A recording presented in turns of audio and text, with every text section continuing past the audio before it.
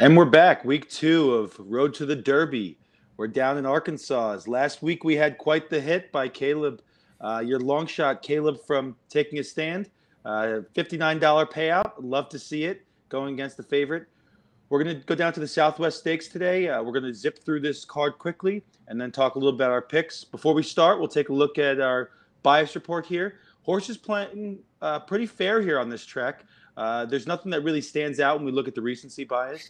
The rail is not as hot as it's usually been, and the front end has actually been giving up a little bit. I expect it to be a little more sped up for a big stakes day like today, but we'll start taking a look at the card, starting with race 1, with horse number 1. Horse number 1, this Dallas Stewart trainee caught a hot pace and folded last time out in the slop. Figures for the 2-back race in the Jockey Gold Club put the horse in range, but if I'm going to be playing a horse on the front end right here with this type of speed, I believe it's too tough for it. I'm going to take a pass here. What do you think about the second horse, Caleb? Yeah, Andrew. So number 2, Dash Attack. I think this horse looks pretty good in this spot. He took advantage of that hot pace last time out in the Smarty Jones, made a big move and won going away. Got to prove himself over a fast track since he did catch an off track in both starts, but I think he makes a lot of sense in this field. Number 3 is Don't Cross the Devil. This horse was kind of overmatched last time out, and he's 30-1 here on the morning line. I wouldn't totally count him out here. He has 2 wins at Remington while sprinting, and perhaps he didn't handle the off track last time. He looks like a closer that should get a pretty hot pace today. Taking a look at this 4 horse here, I think another horse on the front end. We're seeing definitely a race here that's going to be projected to be pretty far on the front end. Kavad. I think this horse is a little bit of an interesting play. Not necessarily for me, but been working well, but not with the company that tells me this horse is going to be a Derby contender. 10-1 morning line, you're going to have to get all of that to get me interested, maybe even a little higher. But if I'm going to be playing speed, I think I'm going to be taking somebody else.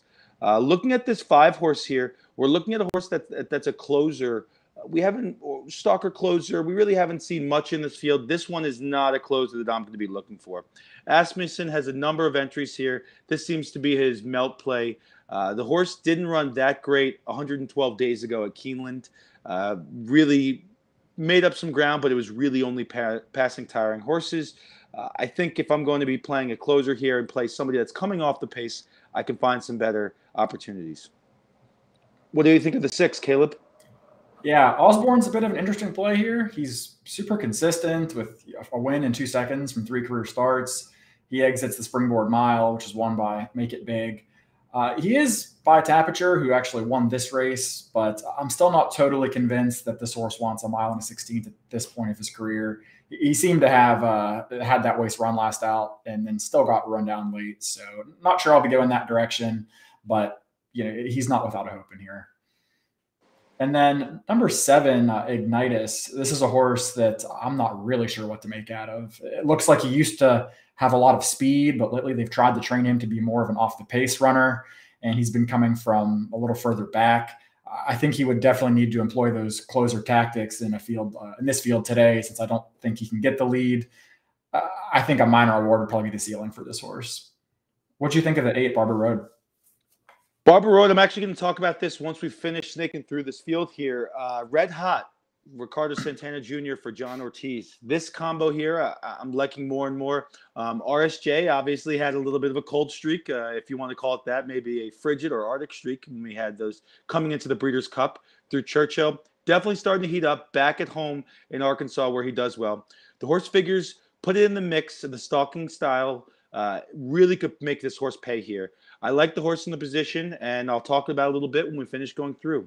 We'll take a look at the 9 horse here, another Asmussen horse. Some may say this is cheap speed. I have a friend who likes to use the term inexpensive velocity. This horse, I think, is way overmatched here. I don't see the horse making any type of move. It's a toss for me. What'd you think of the Baffert shipping in here, number 10? Yeah, so I have a little bit of heartburn about this Baffert, and I'm not a huge fan of this horse, but he unquestionably should be a favorite in a field like this. He's a graded stakes winner already. He's undefeated in 2 starts, and when Baffert ships into Oaklawn, you just always have to respect it. There is a lot of pace in this race. I mean, looking at the HRN pace report, it has a pace rating of like 129, which is the highest I've seen since I've started using the reports. So it does seem like he's going to be up against it, especially with the outside draw. He is the class of the field, and he definitely deserves to be a favorite here. But I just think that given the pace dynamics and the post, there's a couple of factors that could make it a little bit tough for him, especially when you're going to get a very short price. I think one of those pace factors is the horse to his immediate outside, the number 11, Call Me Jamal. This horse is definitely going to be on the lead or just as forwardly placed as he possibly can be. I don't think this horse really has much chance to make an impact or hit the board, to be honest. He'll be a pace factor, and I think that's probably the most you can say, unless they try to do something totally unprecedented for this one-dimensional runner. I think that leaves us with only one horse left, at the 12, Vivar. Vivar, way on the outside, only dead nut closer in the field. This horse is going to be closing in. Flo has that clock in his head. We've seen it time and time again. Does pretty well getting up. If we can get something crazy on the front end, Melt, this horse is going to have the opportunity to close in on them in the center of the track. I'll have this horse in my savers. Last time out, his slop speed figures seem to come back a little slow for me after watching a number of replays and against the field. This morning line is going to get cut by a bit, I believe, especially with this field. I think you're going to see that 12-1 go off about 8 or 6-1. So not necessarily the biggest long shot in the field, but somebody I'm definitely going to be interested. We're now going to turn over to our picks for this race. Caleb, who is your pick for this race? Yeah, so as much as I do respect Newgrange, the Baffert horse, I'm going to go a different direction here. I just don't have confidence in that horse, especially given the pace dynamics at play. I'm going to go to the number 2, Dash Attack. This horse is very versatile. He can sit close to the pace, or he can come from far out of it like he did last time. He did take advantage of a hot pace last out and an off track, both of which I think worked to his favor. But I think he's going to get a hot pace again today. Yeah, he has a cozy inside draw, just like last time. He should be able to save some ground. And he was just flying home in that last race at the Smarty Jones. He was just running by horses like they weren't even moving. Huge gallop out. And I really think this horse is going to be in for another strong performance here. Given a likely fast pace, he should be able to set off the leaders and make a big move turning for home. For my pick, I'm going to go in a different direction. I'm actually going to go with that horse I mentioned before, the 8 Barber Road. Ricardo Santana Jr. up for John Ortiz. Horses last time out, figures were okay. Again, we were in the slop. We go 2 back. The horse really did look well at Churchill Downs. It was a sprint. The horse is going to be stretching out here. The horse last time, it did stretch out, could hold the numbers. It did lose to Dash Attack, your pick. So we do have a little rivalry in that type of sense. But I think it's really going to get the stalking trip here. I think you're going to want to be a little bit more on the outside if you are going to be stalking. I think there's going to be an opportunity to make that swing at the top of the stretch, and we come into that long stretch at Oaklawn Park as we're holding on.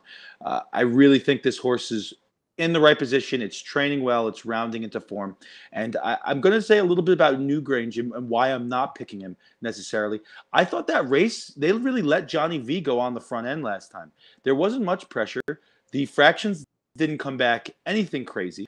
Baffert chips in the horse that got no challenge on the front end last time and went scot-free in a short field. It's not something that I'm necessarily get too excited about. I know the stats say to play the Baffert, but I really think that JV is going to get some, not the freedom again. He's going to get some cheap speed here. That's going to have an opportunity to, burn him out. These are younger horses. We're still talking about horses that are just turning age. It's not like the maturity where the horse can maybe hold back. I think a couple horses are going to run free, and JV might be able to get caught up in that. So this is definitely I'm going to be fading this favorite, which I think is going to be heavily favored, and I'm going to be sticking with Barber Road, which I think I'm going to get 4 or 5-1 on. Who's your long shot in here? Last week you gave out that $59 horse. I'm more interested in your long shot than your pick. Yeah, maybe I should make the long shot the top selection from now on. But yeah, the long shot I'm going to go with here is actually number 4, Kavad. This is a horse that some programs and software I've looked at has him on the lead. I don't think that's the case. This horse has high pace figures simply by being in a lot of races that had fast paces, but he's never actually made the lead. I don't think he particularly wants to be on the lead. So the concern with this horse is, does he really want the 2-turn mile and a 16th? Both of his routes haven't exactly been his best races, where he has been much better sprinting. But going back and watching that Smarty Jones, this horse made a middle move into that really hot pace where he was 3 lengths off the pace. And then at the second call and in the stretch, he actually took the lead, turning for home. And then he just moved a little too early, I think, into a pace that was very quick for the way the track was playing, and got a little bit tired late and got run down by Dash Attack. I'd like to see some slightly more patient tactics by Francisco Arrieta today. Hopefully wait a little bit longer to make that move, because looking at the pedigree, he really should be okay to get this distance. He should be fine going 2 turns, even if it is a bit much at this point of his career. But he's definitely banged heads with some of the best horses in the country as far as during his 2-year-old season. And I think this is a horse that if he can avoid getting too close to what should be a contentious pace, I think he might get first jump on the closers and just might have enough in the tank to hold him off. Where'd you end up, Andrew? I ended up with my long shot at Vivar. Not necessarily a long shot that we traditionally think of. I think we're going to get 7, 8, 9 to 1, somewhere in that range. But I think this is an opportunity for a horse that's a pure setup play. This is not the top 5, not top 6, probably maybe not even top 8 horse in this field. This is a pure setup horse. I'm looking at a jockey that has a clock in his head that's been right over and over again. I'm looking at a pace, as you said on the HRM pace reports, that's astronomical and something that we haven't really seen before. So if this melts, I want a horse where I think is going to have the best kick and the best jockey to put the horse in a position to really hit that line and hit him hard. So I'm going to go with the 12 here, Vivar. Not going to necessarily get the long shot price I want because of the connections and the jockey, but I think this is going to be a good opportunity here to have a horse that's going to be flying or coming pretty hard at the end to a field that's going to have ran off that first quarter in what I think will be somewhere between 21-5 and 22. Appreciate you jumping on with me here, Caleb. Southwest Stakes here today at Oaklawn Park in Arkansas. We have a nice field of 12 going 1 mile and 1/16. It should be a good opportunity to see a possible Derby runner coming in. As Caleb mentioned before, if you're looking for something a little more unique and something you won't see every day, definitely check out the HRN Pro Reports available on Horse Racing Nation, horseracing.com, picks.horseracing.com. It's something that you won't see anywhere else. It's unique. It separates us from other people. It's new information, and it'll give you a good look on today's race. Thanks again, Caleb, and we'll see you next week. I believe we have 3 Derby prep races as we walk in. I'll be down at the Holy Bull, and hopefully we'll get some broadcasting from down there. Good luck. Thanks.